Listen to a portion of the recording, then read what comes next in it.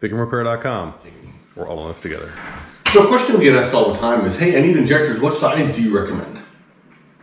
I tell you what, the most popular injector that we sell is a 205/30. The reason why is you go 30 over nozzle, you're spraying like 30% more fuel as of an instant in time when you hit the long seam pedal. And so it doesn't materially impede towing, so you can still tow. If you're towing heavy, you probably want an exhaust gas temperature probe up in there just to make sure you don't melt the piston.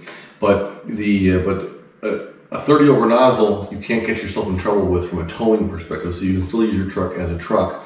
Why 205? It's 205 cc's instead of 135 cc's. And so it provides you, well, in the amount of duration that you've got, you just can't dump more than 205 cc's of fuel, so it doesn't make any sense to go bigger than that. So you've got that conversation. And also you can dummy down a 205/30 in software. We can help you with that on the ECM side to make it operate like a 155/30. The benefit there is that you only have to buy injectors one time, and that's a win, right?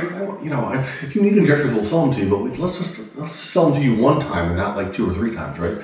So the number one complaint that we hear from folks is, hey, I put in 155/30s, man, I wish I'd gone bigger. Yeah, so does everybody else.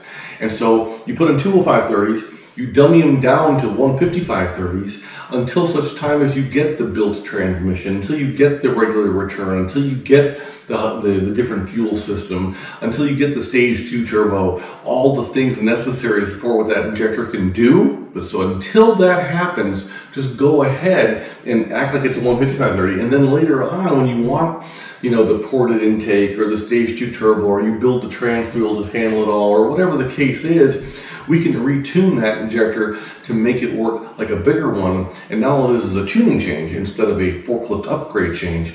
And so it just gives you maximum flexibility. Besides which, the difference in price between instead of 155/30s and instead of 205/30s, it's like sub $200. Spend it.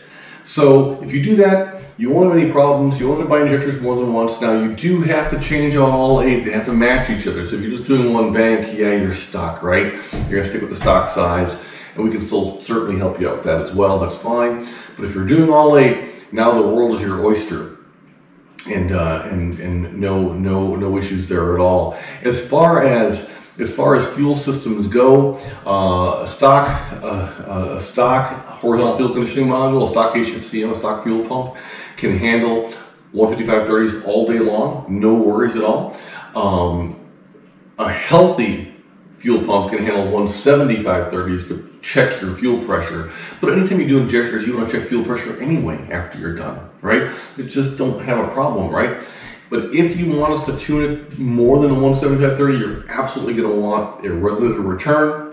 So we can help you with that, with or without a fuel bowl delete. And we can also help you with the fuel system necessary to pump that much volume. So you're probably going to end up with like a 140 gallon per hour fast system, along with a sump. So it adds materially to the cost, but that's only if you're going to push that much power today. That's the point. You don't need to worry about it as long as the amount of power you're pushing is limited to what a 155/30 can do. Then no harm to foul, but it's just a cleaner way to go, so you spend money one time instead of, like, you know, 2 or 3 times. So I hope that helps. If there's some aspect that we didn't touch on and you want to talk about it, by all means, put it in the comments below and we'll shoot a video on that too. All right? Thanks very much. Take care. FICMRepair.com. We're all in this together. Thanks. Oh, one other concept. In diesels, unlike in gas, the more power you're pushing, the better fuel economy you're getting.